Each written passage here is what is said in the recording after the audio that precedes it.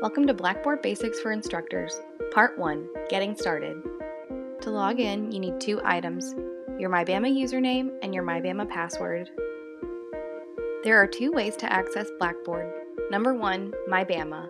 Enter your MyBama username and password into the login portal. After you log into MyBama, select Blackboard Learn on the Quick Links menu. The second way to access Blackboard is the direct URL, ualearn.blackboard.com. Use your MyBama username and password to log in.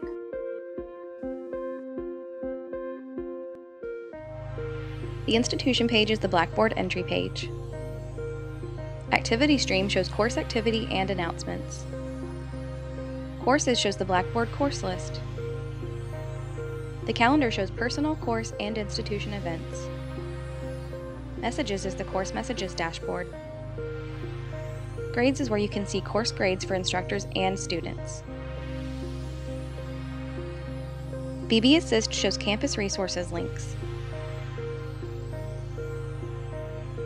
Now let's go over Blackboard Learn's original course view. Number 1, in original course view, the course menu appears on the left side of your window. You create links on the course menu to present tools and materials to students. Number 2, the area after the course menu is the course management menu. It is your access point for your course management functions such as course style, tools, and users. Number 3, course content appears in the main window to the right of the course menu. In the top right corner you see A, Edit Mode. When Edit Mode is on, all instructor functions appear such as build content or the appearance of menus. B, Functions. In the row above course content, access page level functions such as build content, assessments, tools, and partner content. These functions change based on where you are in the course. C, Options menu. These appear as arrow buttons throughout the course. A common need for courses is a syllabus. Add a syllabus and/or connect your OIRA syllabus to your Blackboard course. A course textbook. Make sure your students know if their textbook is a physical textbook or an e-textbook. Course materials, files, and multimedia.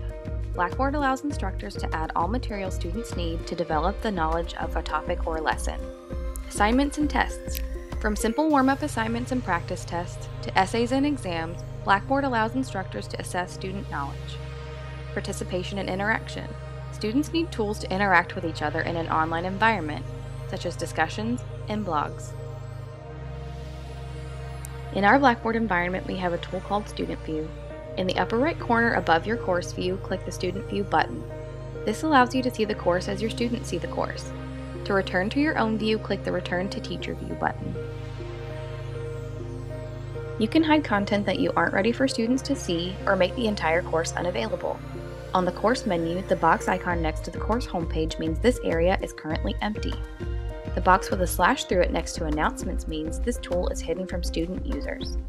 Use the Options menu to click Show Link to make this available to student users. You can also check your course availability using the lock icon in the top right corner of the course.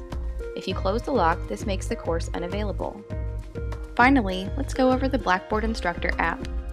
This app allows instructors to view course content, modify settings, grade assignments, connect with students in discussions, and launch Blackboard Collaborate sessions. This app is available for iOS and Android mobile devices. Thank you for viewing Part 1 of Blackboard Basics for Instructors.